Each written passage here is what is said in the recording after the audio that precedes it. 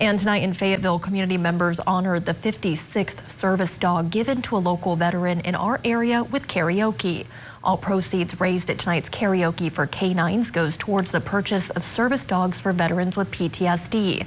Kevin Doncaster was awarded a service dog after his time in the military, but he decided to take action and help others like him after losing a close friend to suicide.